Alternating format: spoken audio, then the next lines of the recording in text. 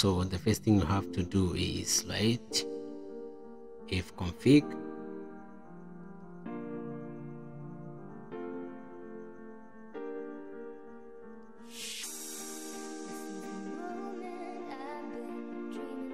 So after writing if config, let's try to see which MAC address we're going to change. So the MAC address we're going to change is this one here.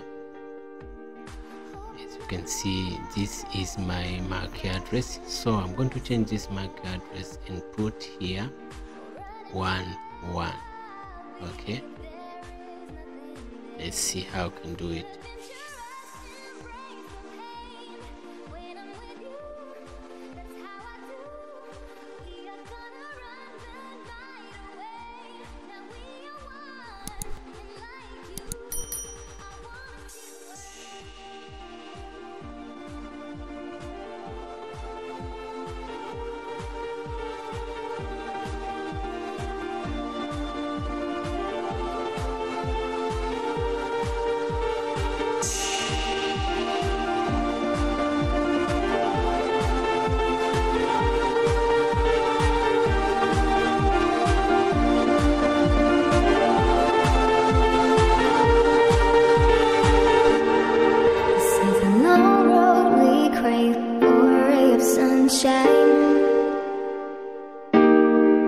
Now we are halfway there, we're keeping focus on that.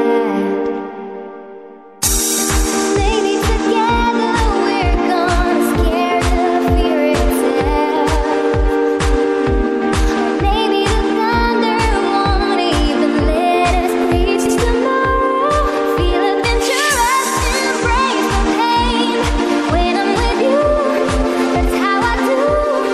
We are gonna run the night away. Now we are one, and like you, I want you.